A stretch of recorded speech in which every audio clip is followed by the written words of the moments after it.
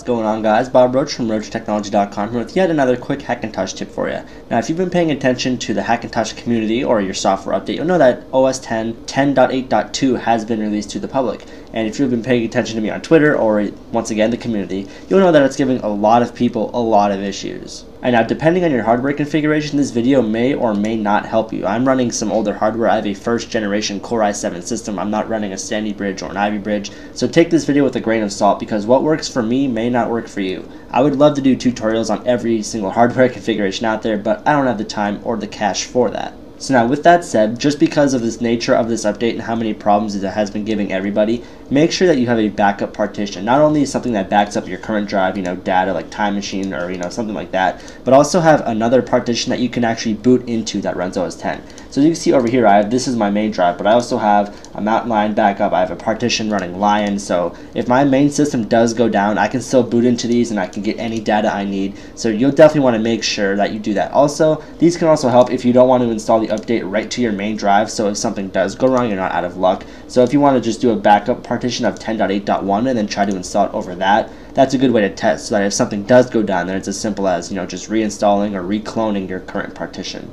So with all that out of the way, I'm going to go ahead and I'm going to use the App Store, because I have tried both with this App Store Delta update as well as the combo update, and neither one has worked out of the box for my system.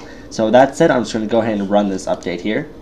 Of course, we're going to agree. And now mine has already been downloaded and it wants me to restart. It's about a 350 megabyte download if I remember correctly. So let's go ahead and update this and we'll see what happens. Alright, so here we are at the restart screen. And also another thing I forgot to mention that you'll want is a Unibeast flash drive, or just something that has a bootloader on it. Just something that if something does go wrong, you can boot into, just in case for whatever reason your bootloader that's installed to the hard drive doesn't work. Also, another suggestion, get some Hackintosh juice, because this could be a wild ride. So let's go ahead and just restart. So now upon restarting, it's just going to close everything and then it will start to actually install the update, which you can see right here, right now. So this probably will not take very long.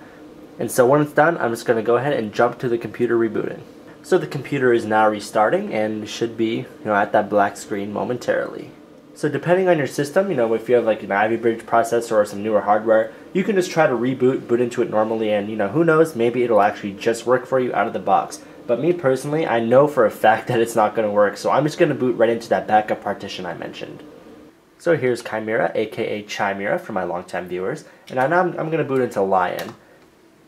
It could be Mountain Lion, it could be Lion, it really doesn't matter, as long as it can access your main partition.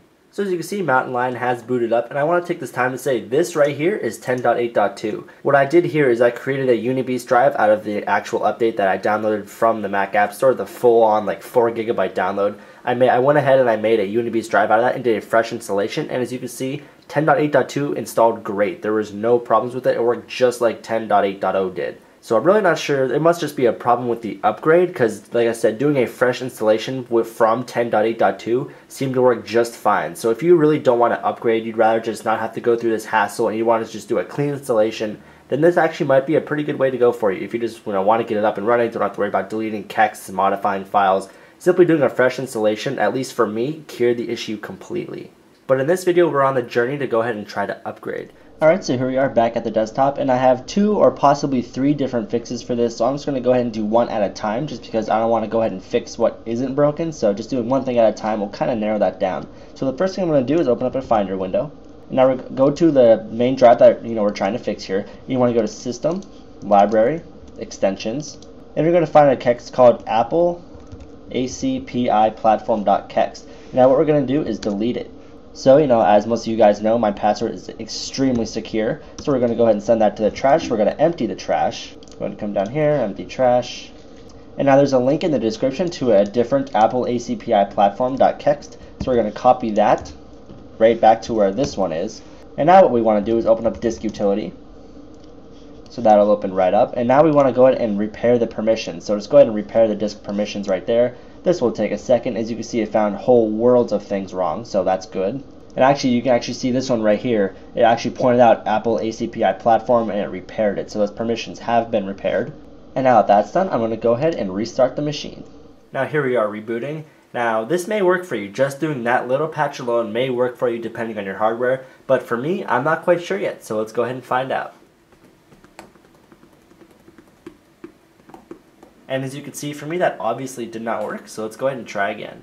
Now since that didn't work, what I'm going to try to do next is just go ahead and reapply some multi-beast settings. So I'm going to open up the latest version of multi-beast. Go ahead and click through, continue, continue. Now it's going to want to install on Lion. So what I'm going to do is just randomly select one, continue, but I'm going to change my location and we're going to make that Macintosh SSD, or in your case, whatever drive you need to install these things to. So now we're going to click continue, and as you can see right here, I do have my DSDT file on the desktop. So I'm going to go ahead and do the user DSDT option here. And drivers and bootloaders, go ahead and go to drivers. I'm not even really going to worry about audio yet. I just want to get it booting. So right now I'm just going to go ahead and go to, we'll do miscellaneous. I'm going to try to reinstall these. We'll do fake SMC as well as my plugins.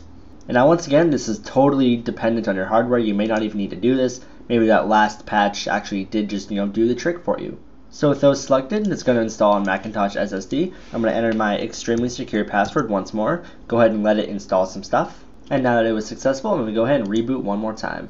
So as you can see, we're now rebooting after we ran that multi-beast and entered some settings. Personally, I did the DSDT install. If you're on a Z77 motherboard, you really don't need a DSDT, but I would go ahead and reinstall fake SMC because it seems to me that that's the issue. Maybe the fake SMC in combination with the Apple ACPI platform, but regardless, we'll go ahead and see if that worked.